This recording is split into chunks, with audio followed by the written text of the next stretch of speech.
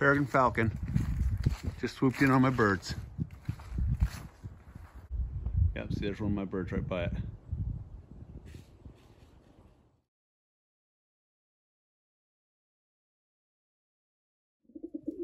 All right, guys, look at this. You guys remember this bird that broke his wing really badly? This is not my bird, but it's been in this tiny little crate for a month while its wing completely healed. I'm ready to take the splint off, but check this out. This little guy is in love with me. Yup. When he hears me come downstairs, he starts cooing and he starts bobbing his head up and down. And I'll come in and bob my head up and down too, like we're a nice mated pair. And I'll coo.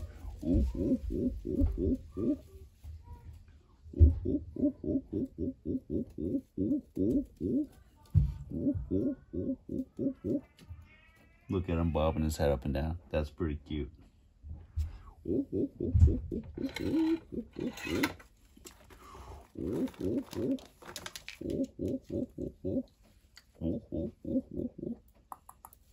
Oh, yep, there he goes. Strutting. Oh, yeah.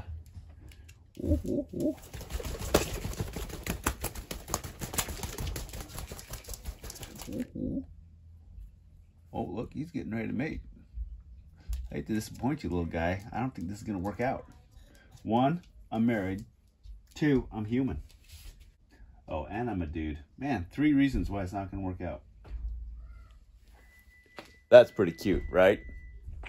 Yeah. All right, we're going to take that brace off of his arm. I don't think this bird's ever going to fly again. I mean, you can already tell it's not going to ever fly again.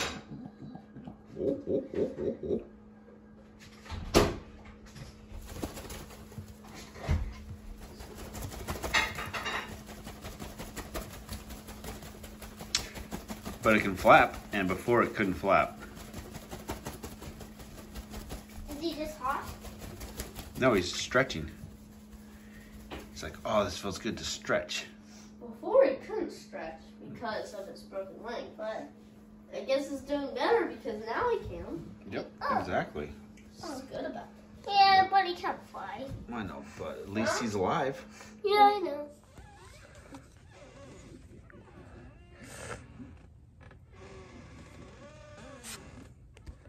Here comes my dad. Get the pigeon and take his band-aid off. Well, it's not his pigeon. It's someone else's. I don't really know who it is. Here he comes. Okay. All right, here we go. Now, just as a reminder, his break was really bad. It was on his humerus. It was in 2 places. So it was broke clean in half in 2 places. So I did my best to line him up. I put a brace on there. It's been on there for an age. Yeah. For a month and a half, actually, which is much longer than need be. Is that long, right? That's a long time, yes. So we're gonna remove this. See what we got. Yeah.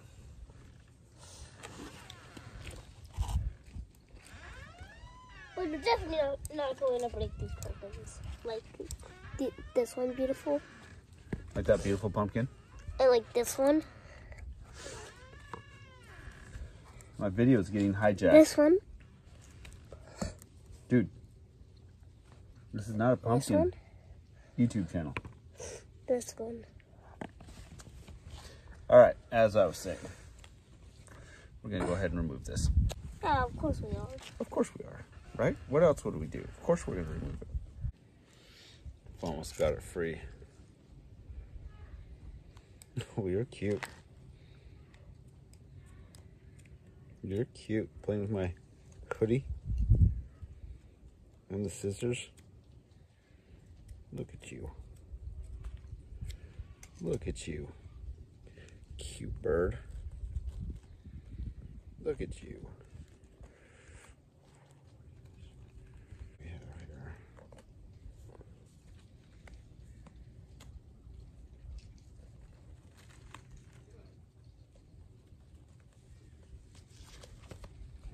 it. There's another part of it. There you go.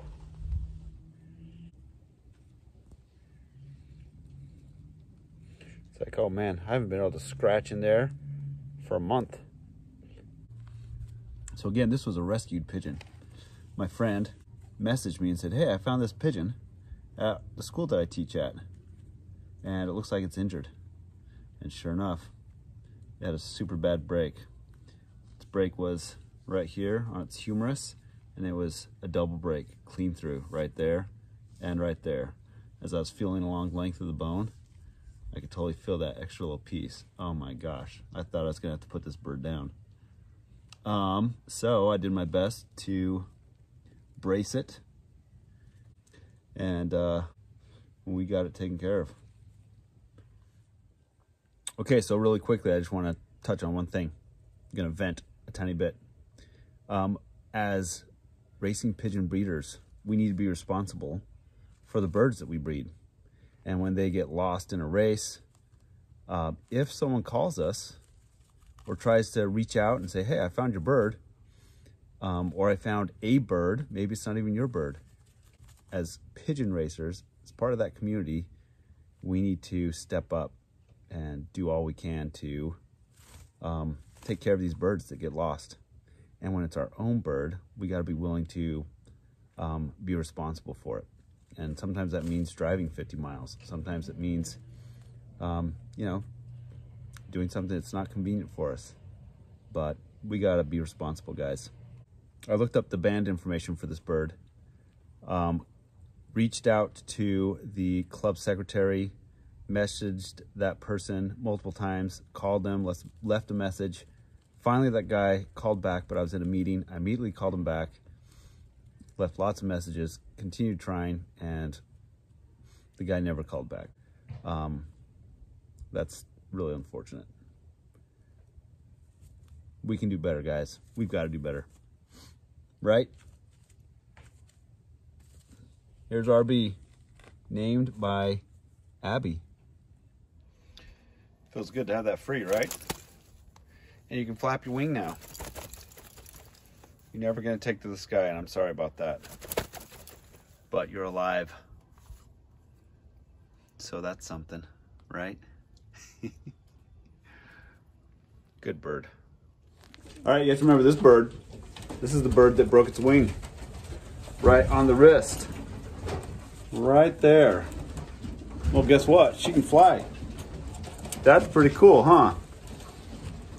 One success story of a bird that had its wing broken. We bound it up and she can totally fly again. She's not going to be worth anything as a racer, but she'll be a great breeder. Lone Star and Athena. Awesome little bird. Beautiful little hen. Really happy. When I'm filling her, she's just trembling. I can feel it. But I'm happy that we saved this one. She's a beauty. Band number 43. There she is. Broken wing and all, but healed now. There she goes. We're gonna get this place cleaned up. Peregrine falcon just swooped in on my birds. I've never seen a peregrine falcon here before. Where did he go? There's one of my birds. Wow. Never seen a peregrine falcon come in. Didn't get any.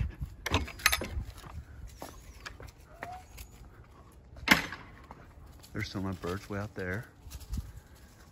Where is that dude? He's gonna be around here.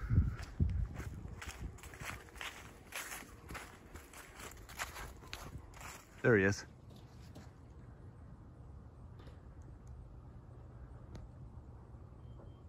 Wow.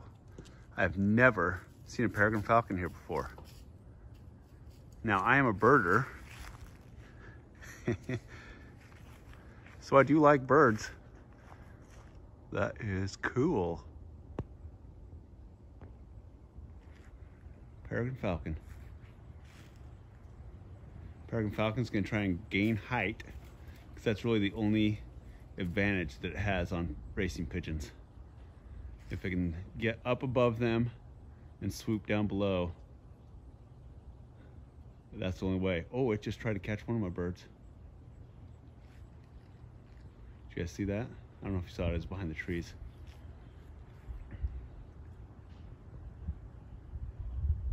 Yep, see there's one of my birds right by it.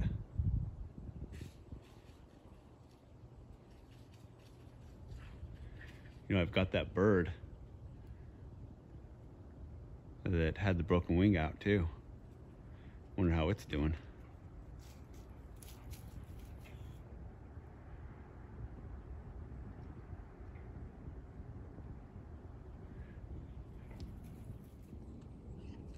Wow, that surprises me. I've seen lots of Cooper's hawks. We get a lot of red-shouldered hawks. I've never seen a peregrine. Oh, looks like it might be taking off. Look at these ones. A little bit scared, aren't you? Rightly so. And that's my broken wing bird up there that pied. So that's good. That probably would have been the one that got picked off. Birds loving their bath time. Nice evening bath. I need to get a bigger pan. Oh, they're loving it. Birds are back, and I do not have any casualties, so that's fantastic.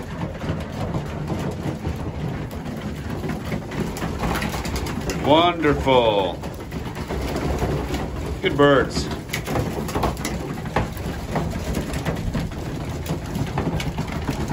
This is the first time I let both sides out at the same time. So there's actually a few extra on this side right now.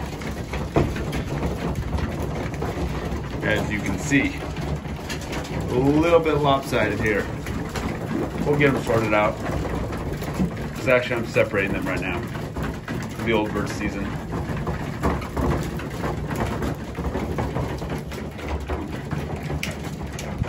That was pretty cool to see that peregrine falcon.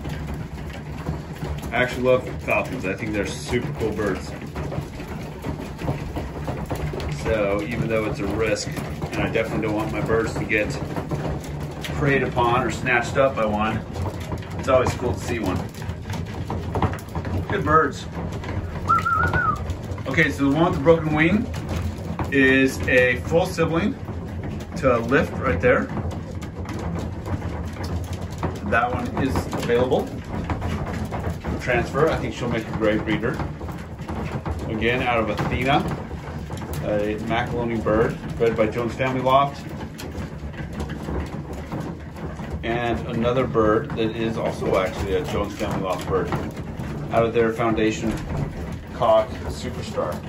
That bloodline. Should be good. Athena was a 300-mile winner.